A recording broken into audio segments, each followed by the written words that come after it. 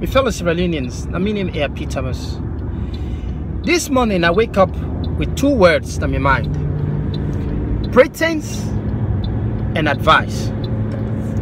When you read through social media, you go through WhatsApp, you watch the videos, you go through YouTube and everywhere else, you see say predominantly, often 80% of the time, Sierra Leoneans then at the diaspora, they offer advice to the government on how to do things better for improve the lives of Sierra Leoneans than a Sierra Leone.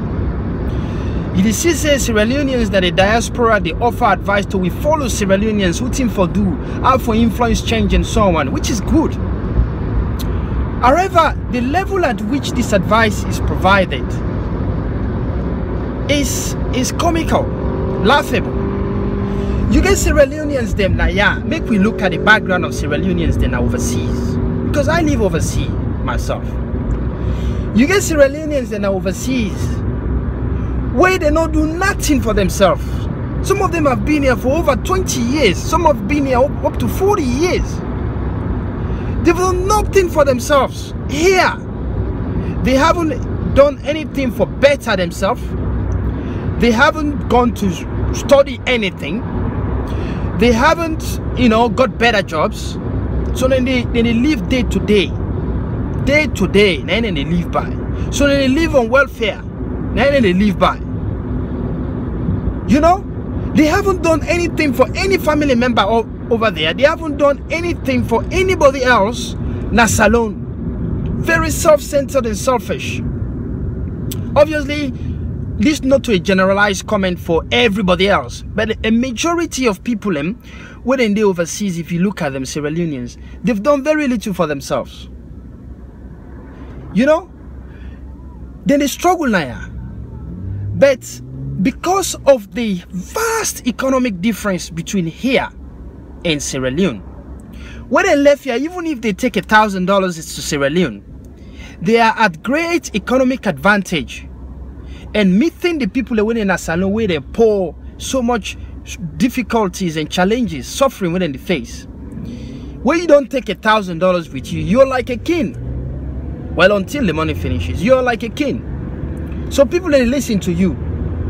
So as a result, you get people from overseas when they go and then they present themselves as if they are like angels from heaven. They know every solution to every problem Sierra Leone has. They are the best guys for the job. This then I mean issue. I personally have an issue with this, and I really want to make this clear.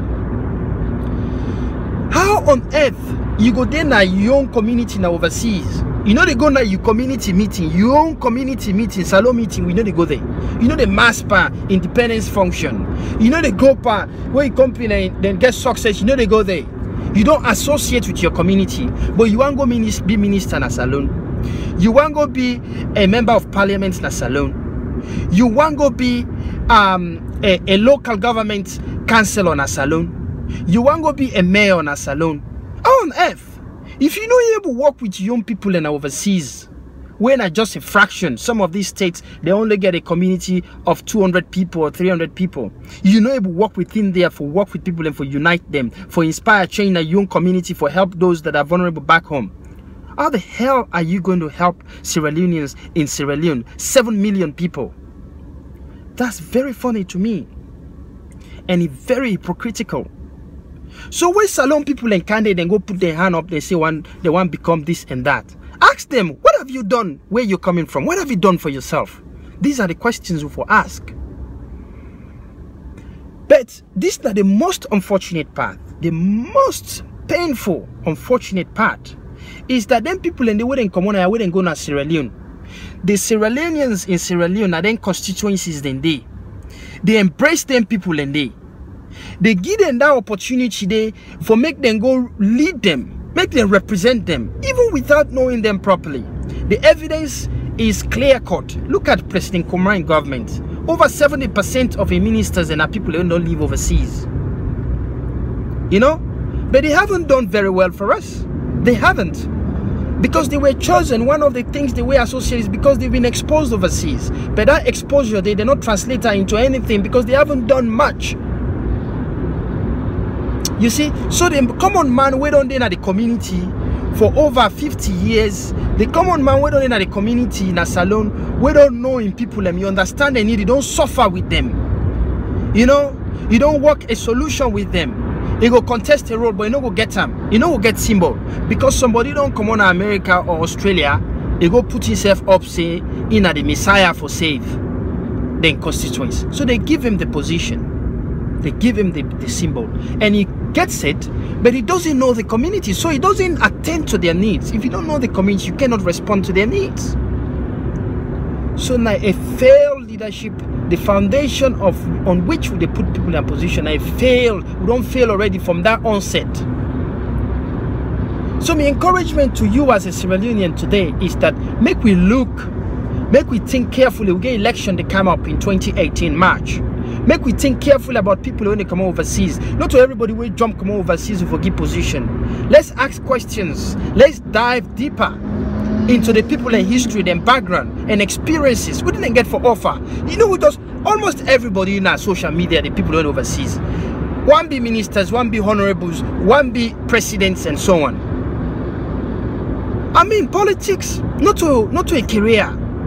You need to get strong aims and objective for serve people. You need to get a background in human services and politics. You need to go study something. You need to do something for yourself, for get an understanding, for know what you do for your people.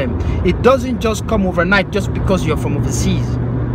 So let we get the facts right and make we get the right people in a position.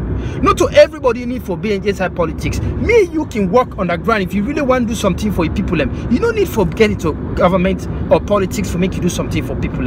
You can do something as a law-abiding citizen in your country. You make a change in your own community, in your own village. You can make a difference.